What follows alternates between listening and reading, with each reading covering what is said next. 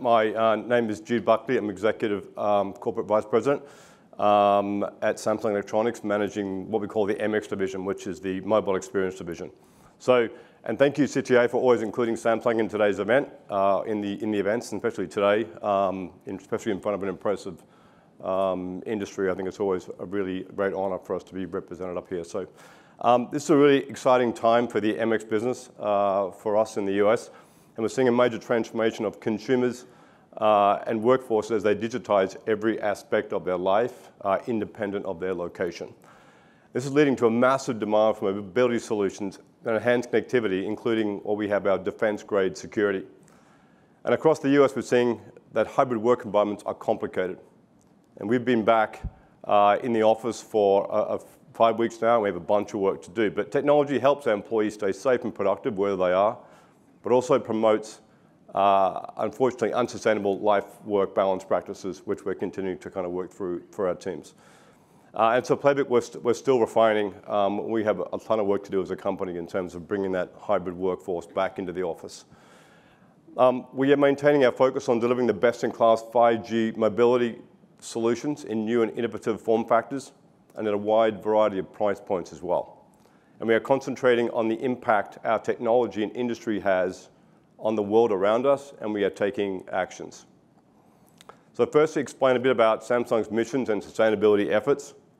We've said for many years, but at the core of the mobile experience work, the work that we do, is Samsung's broader mission, which is to create human-driven innovations that defy barriers and make a better world for all.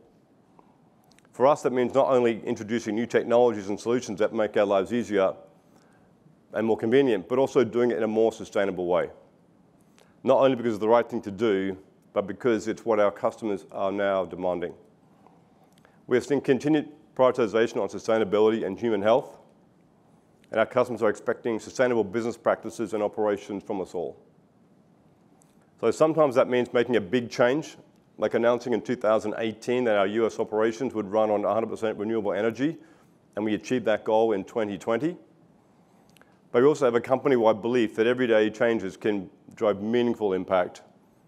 It's an approach that has driven huge sustainability gains across all of our products. So earlier this year, we updated our solar cell TV remote control, already a groundbreaking product, to enable it to draw power from radio frequencies now, in addition to light sources. And this alone avoids the production and disposal of up to 200 million batteries a year that were in the back of all our remote controls. At CES, we announced a collaboration with Patagonia to combat microplastics that result from textiles and laundry, and building in that technology into our washing machines. And we are committed to expanding our use of ocean-bound plastics across all of our products. And by the end of 2022, Samsung's use of recycled ocean-bound material could prevent more than 50 tons of discarded fishing nets from entering the world's oceans. The Galaxy 2, another example, packaging uses less than half the material of what we used in 2016 in our Galaxy X7 packaging. We use 100% recycled paper, and the limited plastic we do use in products still is 100% recycled. And we are on track for eliminating all plastics in our mobile devices by 2025. These type of efforts are a large part in why we now have over 350 ENERGY STAR certified base models of tablets, notebooks, washers, dryers, dishwashers, air purifiers, and refrigerators. And since 2019, our product efficiency improvements have helped customers avoid an estimated 301 million metric tons of CO2 emissions, the equivalent of taking 65 million cars off the road for a year. So what does that have to do with 5G? We believe 5G has the potential to drive significant sustainability gains, both for our own operations internally at Samsung, but also across society. The impact starts with Samsung's commitment to integrate sustainable practices across each stage of production and the product lifecycle of our 5G devices and equipment. But what will really drive change at scale is the next generation of sustainability solutions that 5G will enable. What will make that vision a reality is access to 5G networks and devices, and the rapid progress on that front is nothing short of remarkable due to all the amazing work from everyone in this room. In addition to the rollout of mobile 5G, mid-band 5G is enabling us to expand connectivity via fixed wireless access. And a plug for, if they're still here, the US government should consider this a valuable tool when it comes to the $42.5 billion that Congress appropriated for closing the digital divide, especially in rural areas and other places where geographical challenges make fiber cost prohibitive. So 5G is no longer an aspiration, it's here, and we're now seeing some concrete impacts of 5G as individuals and companies begin to build out 5G solutions that were not more than possibilities a couple of years ago. At a high level, the numbers related to 5G and sustainability are compelling. And you heard some of the similar numbers earlier this morning, I think, starting from Meredith. But this year, CTIA and Accenture research found that 5G networks can enable the abatement of 330 million metric tons of carbon dioxide equivalents by 2025, which is 20% of the current US emission reduction target. These numbers are undeniably impressive, and they come from a wide range of innovations and solutions. And in terms of network efficiency, the first place we are already seeing sustainability significant gains in the efficiency of network operations. In the same way that our teams have developed hardware and software to drive efficiency in our mobile devices, TVs, and home appliances, Samsung is creating innovative network infrastructure product technologies that are more sustainable. Samsung is the largest semiconductor company in the world, and our in-house chipset development enables us to create solutions that reduce power consumption and physical size in all of our products. Our RAN software cuts down energy consumption in massive MIMO radios and basebands for both 4G and 5G networks. And the dynamic power on-off and carrier on-off features reduce the power usage of equipment at a cell site without any performance degradation at all. And further, we use predictive modeling and AI-based optimization to improve networks usage patterns per cell, maximizing efficiency and reducing power consumption by up to 16%. Now, radios reduce power consumption by using natural convection cooling, eliminating the need for wasted electricity to maintain temperature, and having no fans in the cooling system has the side benefit increasing system reliability and reducing noise.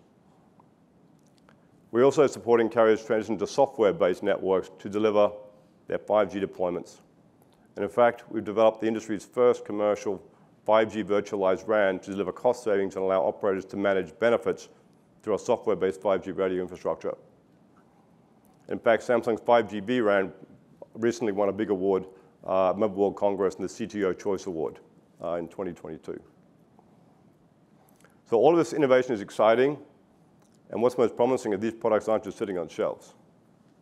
We're seeing industry leaders like the carriers in the room today implement these solutions to build out faster, more efficient 5G networks. But the improved efficiency of networks is only the tip of the iceberg when it comes to potential environmental impact of 5G, and where the greatest opportunity for change is how 5G will enable us to alter behavior and implement new solutions that reduce energy use. On our highways, and you've heard some of these stories already today, but we're all on the same page. On our highways, 5G connectivity will enable more efficient traffic flows and management, not only making our lives more pleasant, but reducing emissions significantly. On farms and ranches, 5G can enable solutions like precision farming and smart machinery that will reduce the resource required to produce crops and livestock.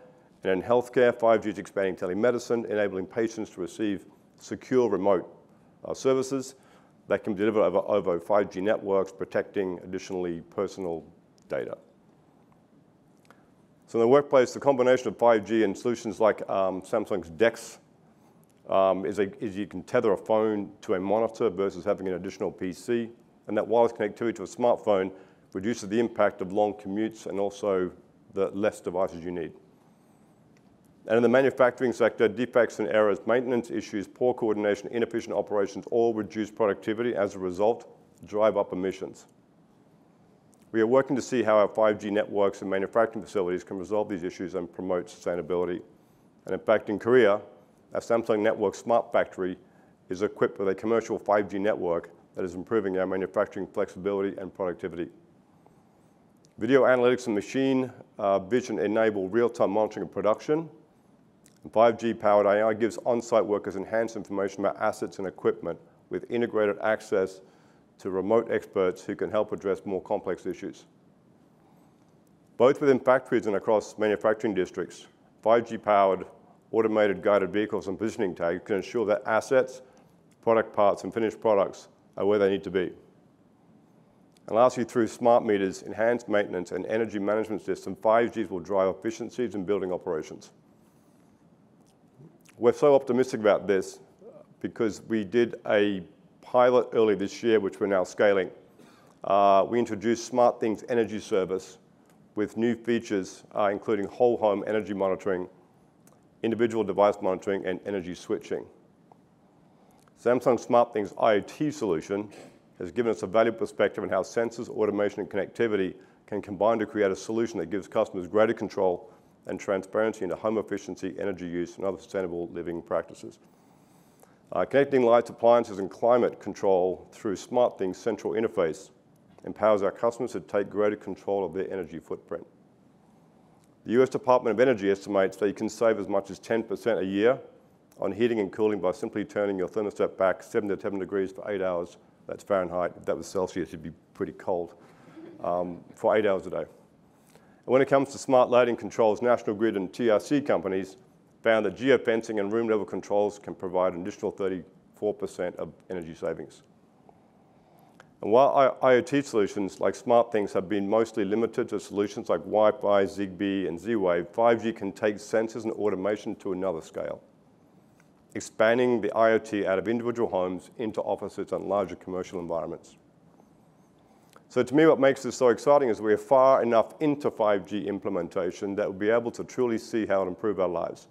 And the conversations that we were having here at this forum 2, 3, 4 years ago was about what might be. And now I think we're seeing the beginning of what commercial applications can be. And yet at the same time, I think we're early enough in the process, and I think we're humble enough all to admit that we don't have a complete picture of what truly is possible, particularly as it relates to the sustainability benefits of 5G throughout the world.